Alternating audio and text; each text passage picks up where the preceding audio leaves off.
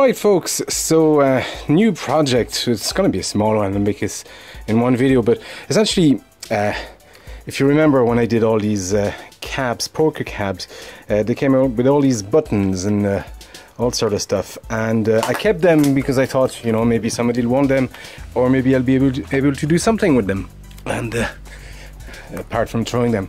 And recently I was just making some adapters, Jamma adapters for some of my boards and for the Etsy shop, and I thought I wanted to test the second player, and I realized I didn't have a two-player setup. So what I'm going to do here is I'm actually going to make a small well, two-player kind of platform with a Jamma adapter, or maybe have its own power supply, or just feed off another power supply and that kind of stuff. So but I'm going to start with the controller and getting a layout on for the buttons and all that kind of stuff. So I have buttons here. I'm going to need, essentially I'm going to need 3 buttons because that's the standard Jamma setup, and I don't plan on having a kick harness. I need 2 of these joysticks. I think I have another one of those red ones. I'll need a play one, a coin one, probably I'll put it here, probably a coin 1, coin 2, a player 1, player 2 start, and then here I'll probably put my test switches, test service, and there's another one, I can't remember, that kind of stuff. And see, I have no plans for it. I'm just gonna make it as I go. I have some wood wood veneer that I might use for that, and make it all wood veneer, retro style. LGR would probably approve. And then well, we'll see where we go with that. Ideally I'd like it to be its own sort of Jamma gun thing, so probably need to fit a power supply in there, and then maybe a speaker if I can, and something to output it to SCART, but that's way down the line. For now I'm just going to make this box, and then we can add to it. Yeah, let's get started. Right, this is a rough placement for plans, so I had to account for like that 2 centimeters of just a gap, because this is going to be a box. So I've roughly placed one of them. Well, I try to measure everything and have it somewhat symmetrical, or at least, you know, the same either way. So I have my 3 buttons here. I'll have my controller here. This is the halfway mark. I'm gonna have to cut this actually, and then I have 3 buttons here, and I'll have 3 extra buttons here as well for service switch. It's not to be, you know, a competition or a playable thing. It's really as a just useful joystick tester thing for all my Jamma setup. So that's the goal, and maybe down the line I'll turn it into a more complete super gun, but for now this is what it's going to be. So I'm just going to drill holes here, here, here, here, here, here, here, here, here, here, here, and I'll have the credits. I'll use the square buttons here on the side of the box, and yeah, we'll take it from there. So let's start drilling. Right, so I got all my holes drilled, and I flipped the board over, and I have my all my sides cut. Again from scrap wood from the pinball build. So I'm just gonna glue these in place. I got some Gorilla Glue, a few clamps, leave that on overnight, and then we'll be able to just clean that, maybe give it a primer, and put a small coat, well, a small coat, our layer of wood veneer. So let's get gluing. Being glued and clamped. A rule of thumb when you're clamping stuff, you clamp the living out of it. Alright, so I got my box all glued and clamped in place. I started applying some of that wood veneer. I've actually got 2, and I thought I'd use them. Why not? I got some selection of buttons here that will go everywhere. I will have my 2 buttons here. I've actually left a hole here because I'm going to have a speaker. I have this TV speaker, and I'm not sure exactly how I'll connect it, but I'm going to put it here for now, and then we can worry about that afterwards. I have a small hole here somewhere.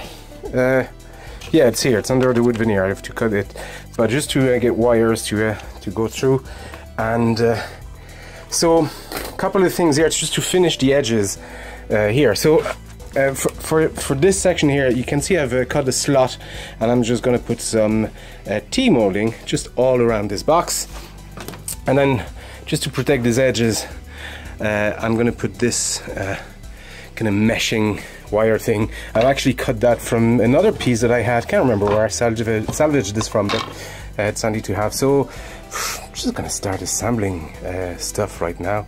Maybe even put my wood veneer first, and then see how much of that I need per corner. But yeah, okay, so I've moved workshops. I'm actually now in my room because, well, we're pretty much done with the sort of aesthetics here. I've actually put protectors here on the bottom, and I've put those little thingies here. I've done the same on the back. The purpose of those protectors is actually just to protect, to elevate it, so whenever I flip it or move it, this veneer doesn't peel off. I have one here as well. You can see I've put the speaker, and I've speaker grill. I'm gonna have to paint this black, although it's on the other side. It probably doesn't matter really, if I'm really honest. And what I will have to do though is paint these black, because they're gonna stand out, although it's kind of cool. You could argue that it's okay like that, but I love the sort of shininess here. So we're gonna start populating the inside. We're gonna need some attachment for these. I saved them as well. I'm gonna go get them. I need 1, 2, 3, 4, 5, 6, 7, 8, 9, 10, 11, 12, 13. Just as many bulbs and 13 leaf switches. Micro switches for here, and 4 each here. Actually, they're here already. I don't need them. So 13 micro switches, 13 bulbs and attachments, and then we can start wiring. I'm actually going to just solder stuff directly onto this, because first, I don't have enough crimps, but also I'm not planning to change the setup or move it anywhere or anything, so I'm just going to use it soldered on, make better contacts as well, and that way I can just run a small, it'll be easier to run a common ground between all of these. So let's get soldering and get wires out. A good stock of leaf switches, and I've some leftover bulbs. These were actually from the pinball, my first pinball. So let's see if I can reuse those first before I just turn to LEDs. And this is what actually goes into the button, and here this attaches on this, it clips on it, but on top of that you can put your bulb, sliding your bulb, and it goes into the button. That's what lights it. So we'll need 5 volts in there.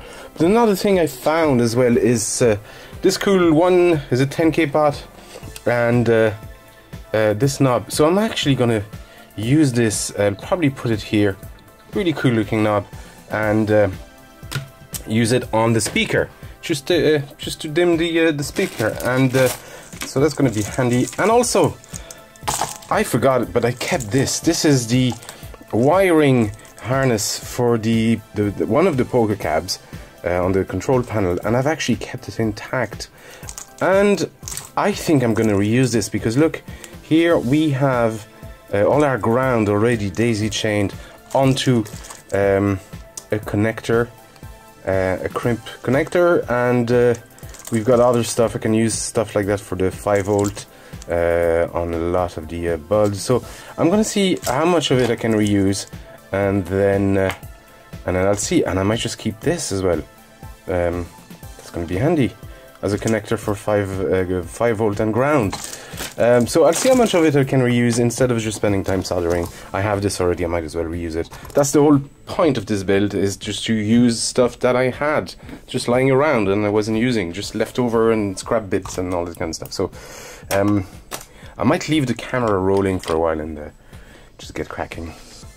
Oh yeah, and another thing I'm going to use is this, my own edge connector, and one of these here. Well, this is the way those connectors work anyway. You just solder one female edge connector here, and then you can insert that as an adapter between your Jamma connector and your board. But I'm going to use the same format and just bring all the connector wires here, so that way I can put that into my Jamma, standard Jamma harness, and this into whatever board or the connector, and just literally tap the controls off that, so they'll work in parallel.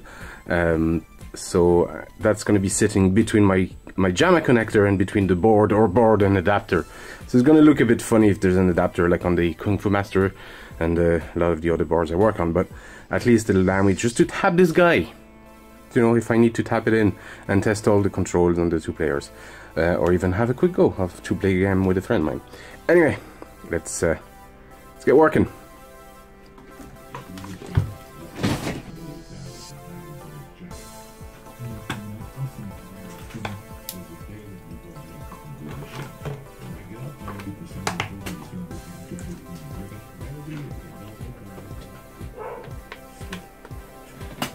Okay, so wiring is happening. Man, this is a bit of a mess, but I'm kind of grouping stuff together here, all the buttons, areas and that kind of stuff. But I've powered the lights in this, and this is what I'm doing right now. I'm just creating this. Let's see if I can take it off with one hand. This little Jamma pass-through connector, and just tapping off what I need of that. But I need to actually make it a pass-through, so just connecting every line from here to here, and then tapping off that so that it feeds the right stuff into a standard Jamma. But I won't power it through the board here because, well, there's nothing connected really, no buttons. But what we have connected is power, and there you go. Funny actually, they're showing of different colors, so. This is orangey, sort of. Just there you go. So this should normally be yellow, but it shows up as just super white. Anyway, we've red, green, and all that kind of stuff. And what I've also done is I've added a small volume pot here because I'm using it. I'm not putting an amp in there. There's no need for one. That's not the goal.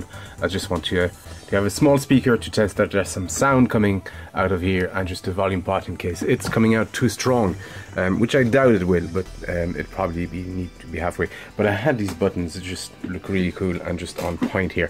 So let's keep wiring. Can't wait for this to be finished. Oh, also I had this little cache thing, but this little thing here which is just too small essentially, so I put the big one here because I don't have a clear plastic.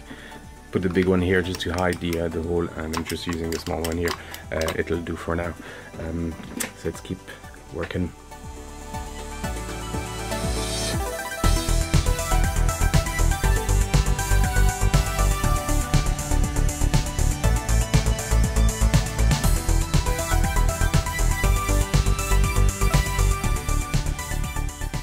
Here you go, folks. My control test rig thing. I don't know. Does it have a name? If you want to give it a name. What I've done, I've added a volume pot here. It kind of looks cool, doesn't it? It's a little volume pot. So I have my controller 1, my 3 buttons for controller 1, controller 2 and 3 buttons for controller 2, and then I have the coin 1, coin 2, player 1 start, player 2 start, and then I have all the test, service and tilt switch. Most of them aren't implemented on a lot of arcade boards, but it's handy to have. And if I test on this, oh yeah, and it's connecting through this sort of pass-through, so just a Jamma fingerboard passing through between the Jamma rig here and into the board and through the adapter. There's a lot of stuff plugging into stuff, but this is handy, so I can use that on pretty much any setup really. And well, let's have a quick look. If I use a controller 1 and button 1s, you can see on this Kung Fu Master test that they are working. And actually button 3 isn't connected on Kung Fu Master, and player 1 start 2, all the coin stuff, and player 2. And there you go. So it's working, and it's going to be very useful. It means also I can do away with all these just little connectors that just quite weren't doing the job good enough for me. Glad I finally took the time to do this. The best part of it is it didn't cost me a penny. I used recycled parts, leftover scrap bits. This T-molding was from the Pac-Man cab. I just had a meter left. Don't know where I found this volume knob here. All the buttons from a poker cab. I had these, I think I salvaged them from an old Jamma cab.